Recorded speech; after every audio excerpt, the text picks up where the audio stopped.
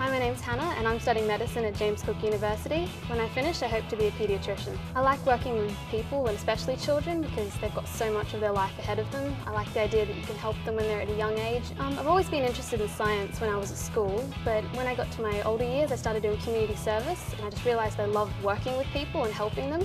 So combine my love of science and working with people, and hey, there's medicine.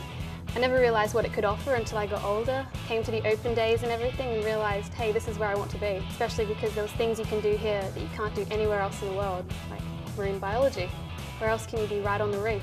For a fact that it's the only university in North Queensland that offers undergraduate medicine, and that's excellent because you're in first year and you get straight into everything, the placement, the lab work, everything. I just find that all of the staff, not just lecturers, the academic advisors, people working in the library, they're there to help you and the individual, not just everybody. They'll really want to take care of you. I'd say to grade 12 students right now, just don't be scared about going into some more study. Grade 12 students are often wary about, doing more work and almost going back to school.